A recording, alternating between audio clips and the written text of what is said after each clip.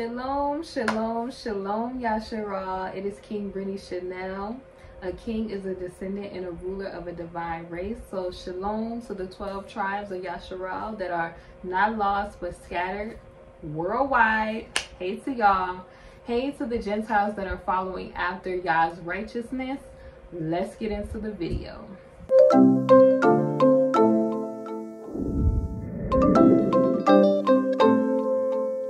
Alright, so today's video is going to be on choosing modesty. Like what can you expect? How, what kind of feelings do you face when you are choosing modesty? Of course, we discussed in videos prior that modesty is fleeing vanity. It is fleeing worldliness, fleeing vanity. Okay, we're gonna go over all of these things in this video, and we're gonna talk about how the enemy also tries to use your thoughts to kind of hold you captive in the bondage that is vanity. So we're gonna go over all of that and how choosing modesty is going in the direction of choosing Abaya and what his will is for your life. Okay, I'm gonna get into all of these things in this video. So if you like this sort of content, go ahead and subscribe to my channel, Mocha Modesty, and let's get started on this topic. Okay, so the basic understanding of modesty, right? Anything that you read in the Torah, understand, this is the first thing I want y'all to understand that when you look stuff up, go back to the Hebrew, right? Because Torah was originally written in Hebrew for the Yasharelites. Okay, it's not enough to just say that you're Hebrew. Specifically, Torah was given to the lineage of Shem. So Shem, it's Abraham, Isaac, and Yaakov, right? That's how the 12 tribes was started. Specifically Shem. Shem is the Afro-Asiatic people, okay? Northeast African, West Asian.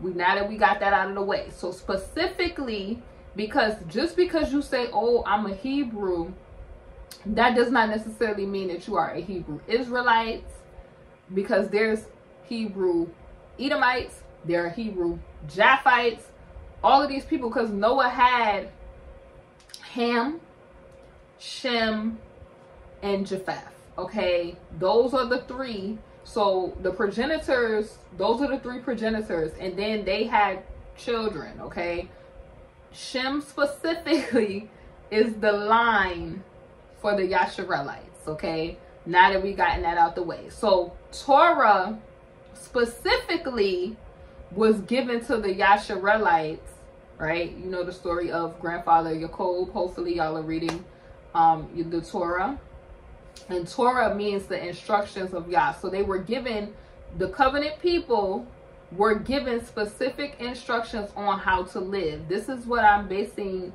what I'm about to talk about today on. Okay, the specific instructions that were given. We were called to be holy. Holy is just meaning set apart, right? But what I want to tell y'all, when you read Torah, I want y'all to read Torah, which is the instructions of Yah, with the Hebraic Yasharelite mindset. Understand that due to our disobedience and the sin of our forefathers, there were curses and things that happened, meaning that our scrolls were stolen, right?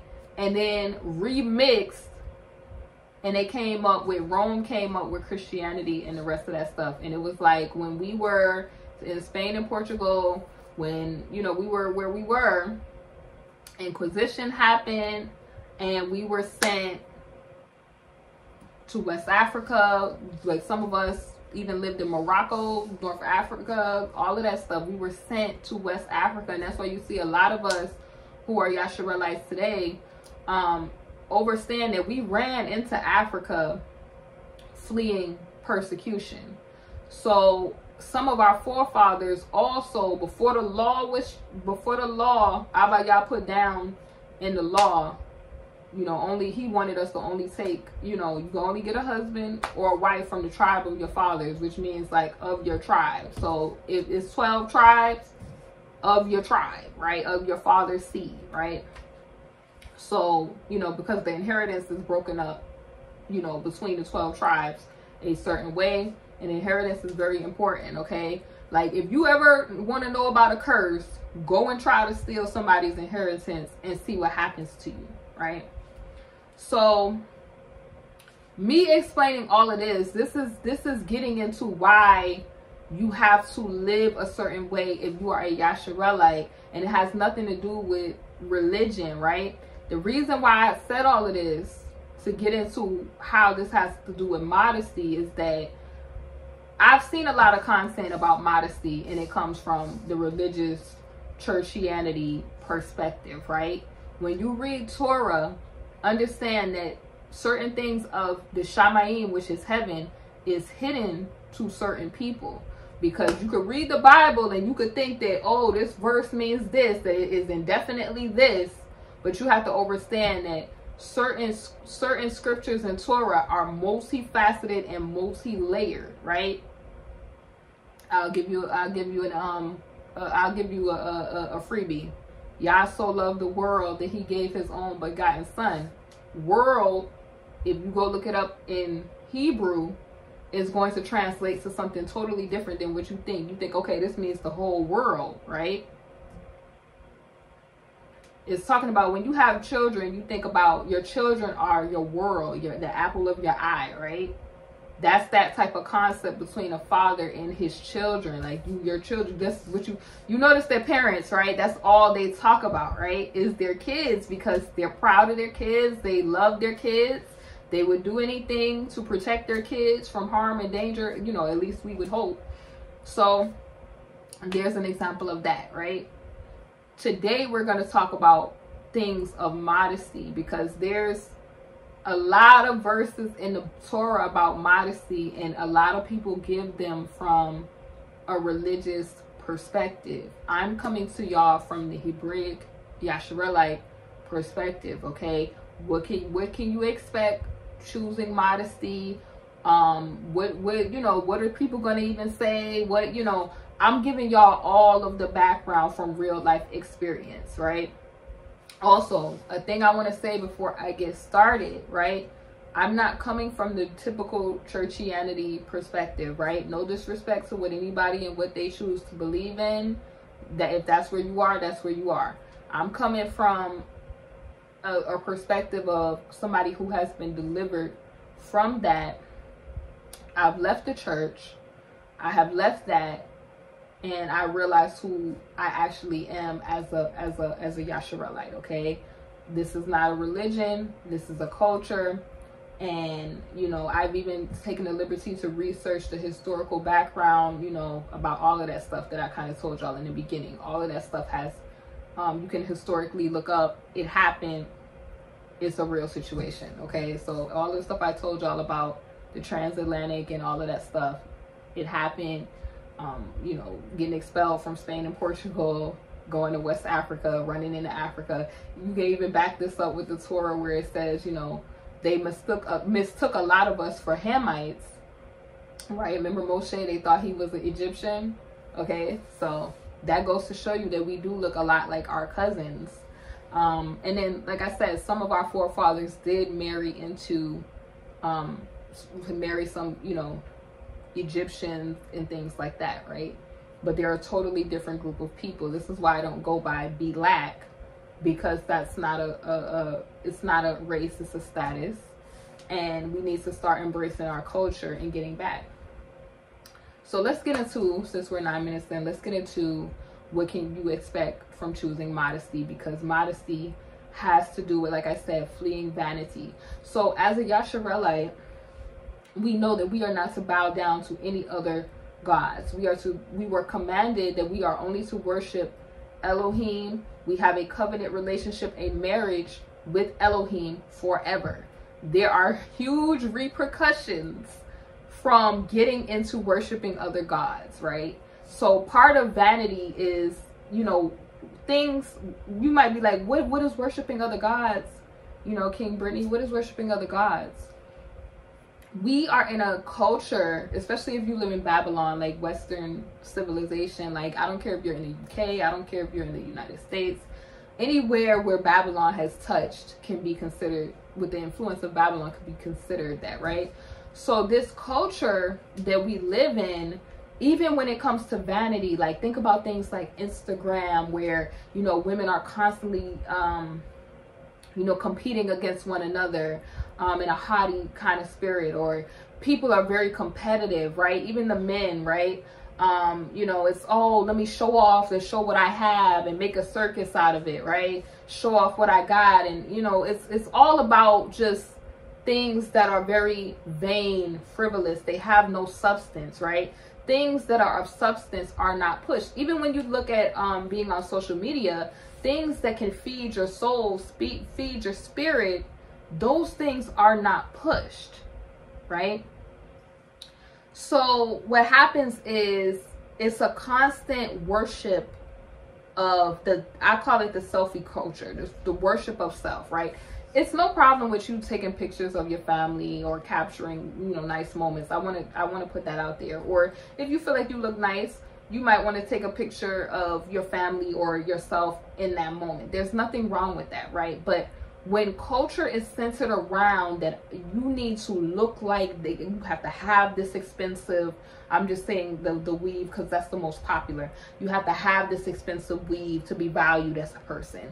You have to drive this expensive car to be seen as valuable as a person. If you don't have this, and these are thoughts that people have right? It causes damage to yourself spiritually. And that is how you get into vanity. It's like what, you know, our grandfather, King Solomon, some of us, our grandfather is King Solomon. It's crazy, right? When you think about it. It's not crazy in the sense of crazy, but it's like, wow, like the richest man in the world, the wisest man in the world, right? And he talks about these things, how vanity is a very fleeting kind of thing, like having everything. That's why it always tells you, like, what good is it to have the world and lose your soul in the process, right? That is the whole, if you think about it, fleeing vanity. Even when King Yehoshua, our king, told the rich man, give up everything that you have and follow me, right? That rich man in that moment, he was so into worldliness that he didn't even realize what the King Yehoshua, was offering him at that point in time, right? Because with King Yehoshua, like if you've seen him, you've seen the Father, you have everything, right? Like King Solomon asking for wisdom because he had the wisdom to know. Wisdom is being learned, having experience, knowledge, right? Information, gaining that, right? You get true wisdom, the gift from wisdom from the Most High Yah. Having that information, knowing that this current state of everything is temporary. When you look at even your vessel, this is temporary, right? Because you have another state of being that you're going to be in when King Yehoshua comes back. You know, judgment happens and you're going to get your, you know, your real body, right? But we're commanded, even in our temporary state, to take care of the one Abba Yah has blessed us with, right? Knowing that we're here not just to be frivolously living and doing things for, you know, profitless vanity and frivolousness, right? We're not supposed to be doing that. We're here to complete the mission that we were given. We're here to go through trials to prove ourselves. So when you look at life, like things are deeper than just you, bigger than just you, you realize that vanity is just really not worth it at the end of the day. Like, who am I doing this for? Is this pleasing to my creator who has created me, whose breath is in my body, right? Alarm clocks are not waking us up. Abba Yah is choosing to wake us up every day. So just knowing that your Father values you enough and has given what he has given for you to just be in existence and to save and redeem you, you look at life very differently. And that is what choosing modesty means. is choosing to live a life that is pleasing to Yah, but also knowing that just because you were given the status of royalty from being a part of that royal covenant doesn't mean give you the right to just be an arrogant prick that walks around, you know, treating people any kind of way, just walks around in a lower state. Like, if Yah, let me tell you, it says, and he hath made us priests and kings. That responsibility is a great responsibility, because Israel, we were called for so much more. But if you see the state of our people today is so low because they didn't stay true to the covenant, the agreement. Yah always remained true. He is truth. But we failed because we got into the vanity, the competing, wanting to envying our oppressors, competing with one another. Like, it's just things that don't profit your soul. Things that, like, look at what people will do for money. Like, they'll get rid of their own bros and sisters for $1. Like, you see it. Like, even trivial stuff, like people, when you know, Jordans would drop, they would take each other out just for a pair of shoes. They don't even cost that much to make. So it's like, that is vanity. Like, a lot of men, when they preach these doctrines on modesty, they solely focus on the women, when modesty is a whole entire lifestyle that we were commanded to live. Because our king washed somebody's feet. Like, that is the most humblest thing that you can do. Like, knowing that he's the king, he has authority in heaven, authority on earth, but walking around amongst the people and being so loving and kind to us, and showing us the way, showing us on how to get to that higher state. He is the high priest. So high priests typically have priests that work for them. He is the King of Kings. That responsibility, a king is a descendant and a ruler of a divine race, a divine people. So when you know that you have such great responsibility, the trivialness of stupid stuff people concern themselves with in life is considered vanity, right? Like, and it's really just getting caught up in worldliness, getting caught up in serving other gods, getting caught up in stuff that is not of Torah. So let me tell you what to expect when you turn to a modest life, right? When I was going through my transformation, realize that, like I told you, spiritual things, unless a person is spiritually aware or awake and they have discernment, everyday people are not always going to understand what you're going through. Okay, this is why you have to have a relationship with Yah, because a lot of the stuff that you're going to go through, you may not even, like, people are going to be looking at you like 9 times out of 10 like you're bugging. Okay, that is what you can, the number one thing that you can expect. Now, unless people already live that lifestyle or they are already aware and awake to the process, but even some people that profess to be in truth have a religious mindset. Like I told you, like the Torah, when you meditate on it night and day, Abba Yah reveals to different people in part. So nobody has 100% all of the answers, right? Christianity, I've noticed that when I was in Christianity, which I thank Abba Yah for allowing us, most of us who are, if you are so-called Black American or a Negro, we had a lot of roots in church background. A lot of us, Abba Yah, had our parents, our forefathers, involved in the church, because I believe Abba Yah used the church to help deliver a lot of our people. Because it's like, notice during, you know, slavery, we were not really allowed to read the Bible, and then when they did give us the Bible, it was a remixed version of the Bible, because I believe that they were afraid that that was going to awake. Like, wait a second, these stories are sounding very familiar, right? It was going to awaken our inner DNA that has a connection to Abaya. But that's a whole different story. But getting back to it, like, when you start to read scriptures, because certain things are hidden, like Abaya will hide things. Like, even it's so brilliant. Like, we can't even begin to understand the brilliantness of Abaya. But they can open up the book as much as they want to, but they will not be able to decipher what some of this stuff is, because Abaya, like I said, he reveals bits and parts to people, and he will reveal to who he wants to reveal to. So don't be one of those Israelite people that you think, oh, because you studied for 10 years that you got the drop on stuff, because Abaya could choose to reveal something to somebody else in an instant while you've been studying all that time. It's just, again, do not think more highly of yourself than you ought to. That's vanity.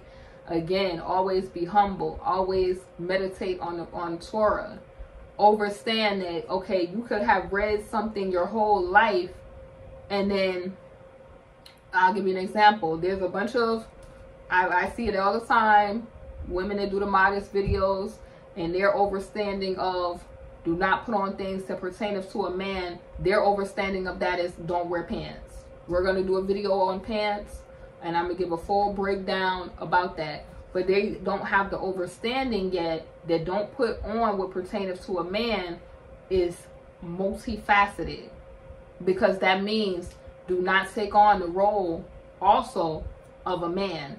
Do not take on the position of a man. Like, you know, if you look at what men are supposed to do, protect, provide, all of that stuff, right? Because we know what happens when the order is out of whack. This is why the state of our Yasharalite community is so low, because the men are not in the proper headship role that they're supposed to be in.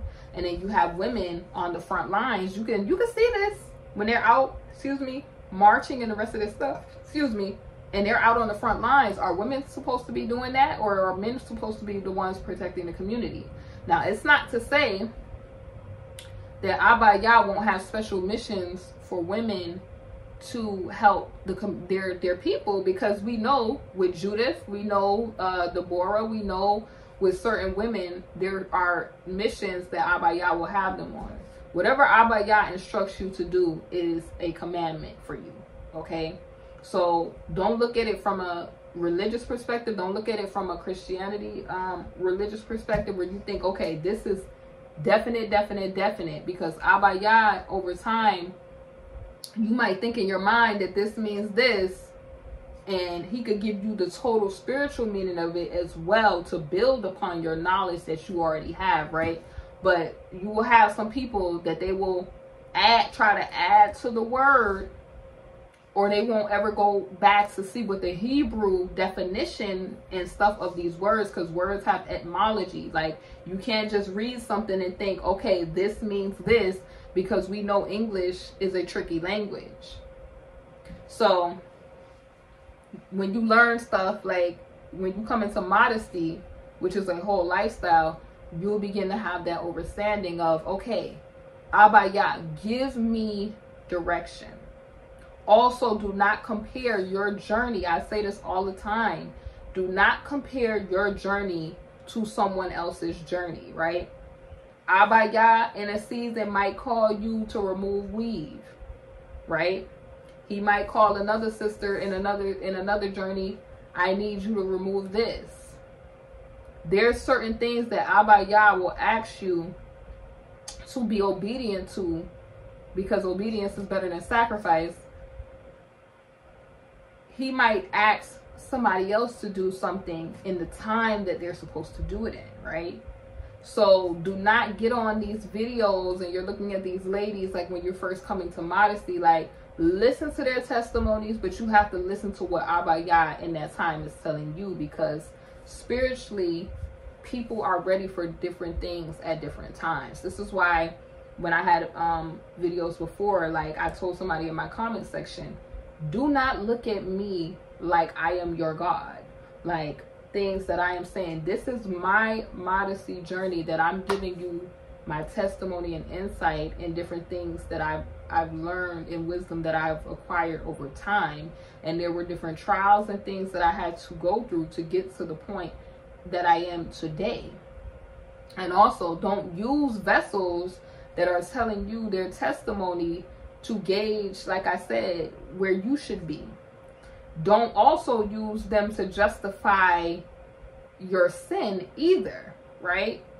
So sometimes a lady, like, you might watch a video and I had the truth behind wigs and weave, and maybe I was supposed to be that seed to tell you, hey, stop. You know, y'all could already put it in your mind, hey, I need you to stop doing this.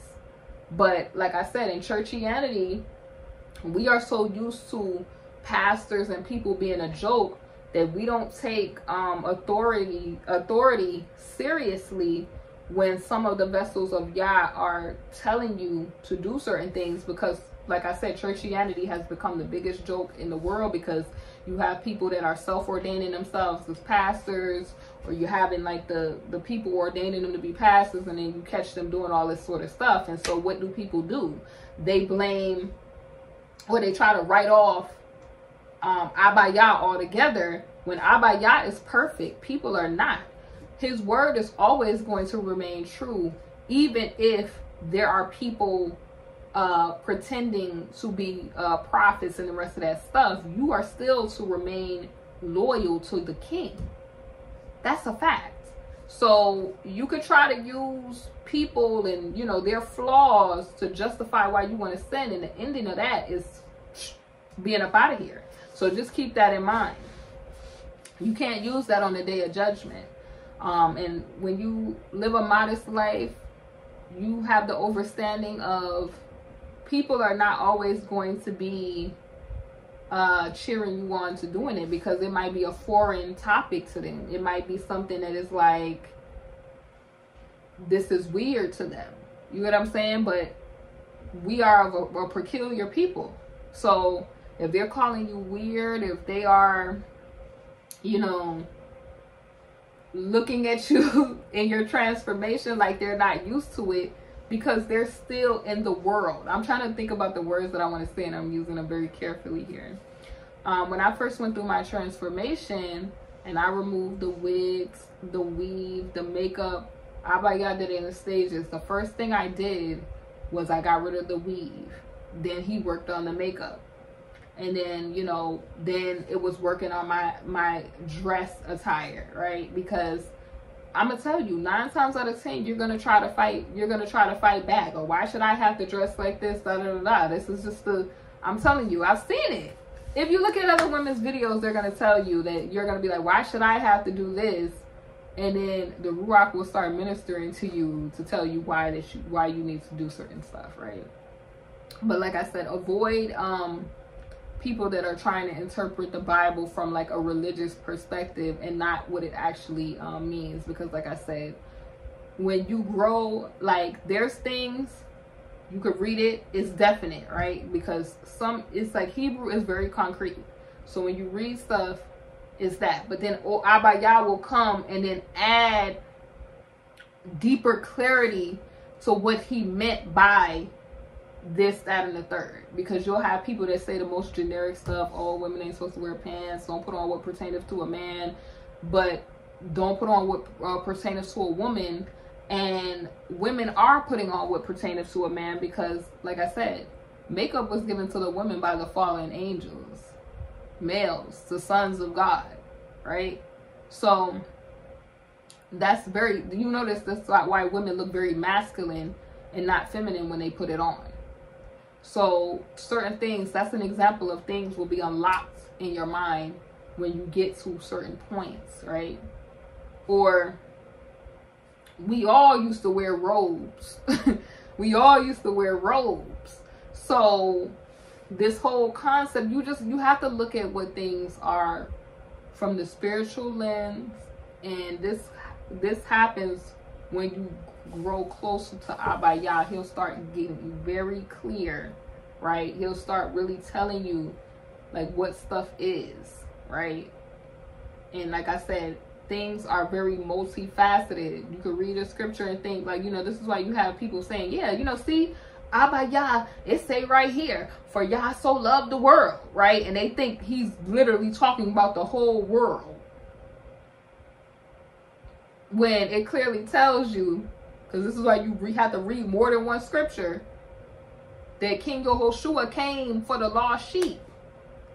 Who is the lost sheep? He's the shepherd to sheep. Who is the lost sheep? Who are they calling the lost tribes? Right? So when you read stuff, you got to read more than one scripture. When you come into this modesty lifestyle, know that you're going to have thoughts, like also thoughts that a lot of women think about. Oh, am I still going to be beautiful? Oh, am I still going to be attractive? The answer is, who do you want to be attractive to? Don't let the enemy try to trap you in that bondage. I want to be pleasing in the sight of Abba Yah. And you have to love Abba Yah more than you love anybody.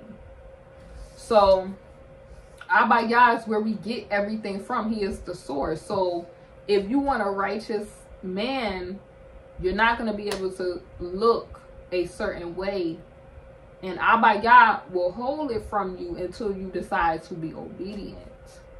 So if you're thinking that you're gonna, like, a lot of women, they don't understand this. If you fish and your bait is sensual bait and you want to look a certain way, you're gonna get a man that is into infidelity. He's gonna have a bunch of spiritual demons that's attached to that look. That look comes from the kingdom of darkness, and so that is what is going to be attracted to that look. I know a lot of women, they like to argue the point, because there was some ladies under my video, why it just, you know, it doesn't pay to dress promiscuously. They wanted to argue the point. Oh, well, this, that, and the third. Okay, well, look at their lives in a few years. You could even look at some of their lives presently, and you tell me, is that really profiting them? Is that vanity profiting them? Or you can stay loyal to Abba Yah and allow him to lead you in the way of dress and the rest of this stuff. And like I said, this is not a religious process, okay? Because you can put on modest attire but still not be modest in your soul. Because the whole concept is fleeing vanity altogether. Fleeing worldliness altogether. Working on things in your inner man so that it then starts to reflect outwardly.